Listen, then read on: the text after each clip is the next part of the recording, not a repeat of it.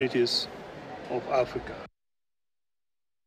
William Ruto has said the national government will keep mobilizing resources to support county governments. He said he actually said he was committed to ensuring operations in the counties run efficiently.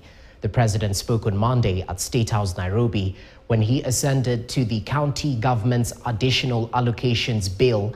That's the National Assembly Bill number 23 of 2023. The move makes available 29 billion shillings that will facilitate the devolved units to discharge their mandate. President Ruto lauded the governors who are continuously expanding their own source revenues to support the delivery of services to the people.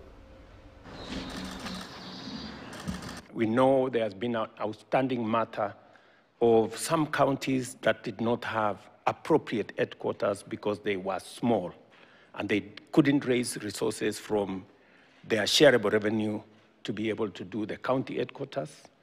The government has now made it possible for us to complete that project because the 450 million that we have now allocated to the 5 counties, that money is sufficient to complete the county headquarters in the 5 counties. Additionally, because we are now moving into the planting season, and God has been gracious to us, we have sufficient rain.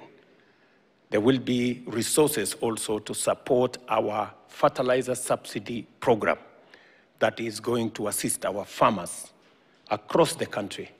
And I want to ask our farmers, as the fertilizer is made available, let us use the seeds, the fertilizer that has been made available for us to be able to grow food in our country, because it is the only way we can get rid of the shame of hunger in our nation.